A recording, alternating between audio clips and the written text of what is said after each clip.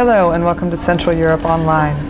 I'm Marguerite Howell, and here are some of the stories we're following for Tuesday, September 15th. Albania's government says it has crushed an attempted coup.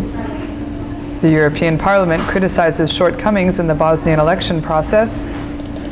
And Hungary signs an agreement with the U.S. to fight violent crime. Albania's government on Monday claimed to have crushed what it called an attempted coup d'etat by supporters of the country's main opposition party.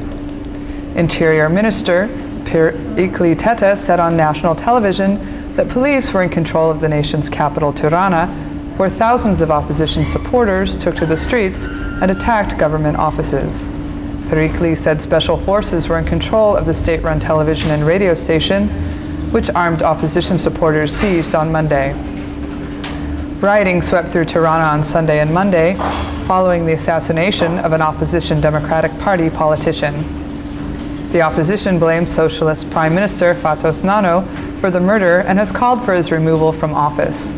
Nano, whose whereabouts are currently unknown, is expected to comment on the unrest on Tuesday at his Socialist Party headquarters. A delegation of the European Parliament criticized the Organization for Security and Cooperation in Europe for the way it organized Bosnia's general election. The delegation pointed to problems with voter registration and called on the OSCE to prevent such problems from occurring in the future. Computer problems delayed or prevented thousands of Bosnians from voting on Saturday.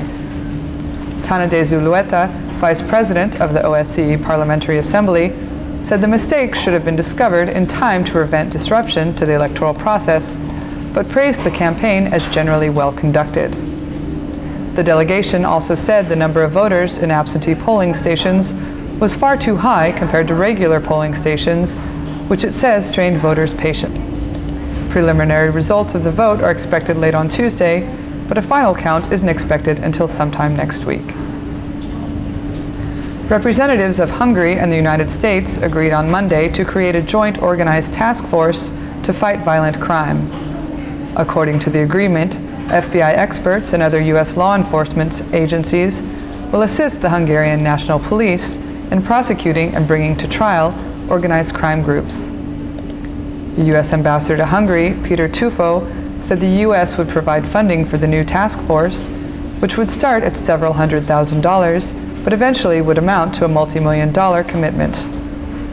Hungary has been plagued by a rise in violent crime, marked most recently by a car bomb attack in July near a popular tourist area in Budapest.